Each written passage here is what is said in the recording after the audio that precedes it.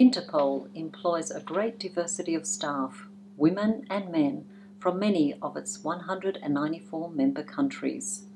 Some are civilians recruited directly by the organisation, and others are police officers seconded by our member countries.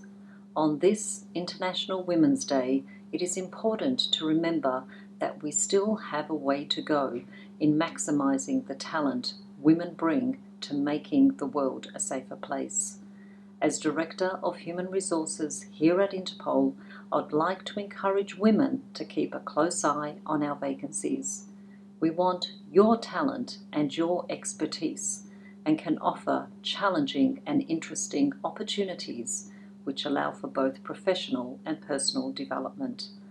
I hope this coming year will see more women join Interpol at all levels in order to contribute to the fight against international crime, not just here in Lyon, France, but at Interpol duty stations around the world.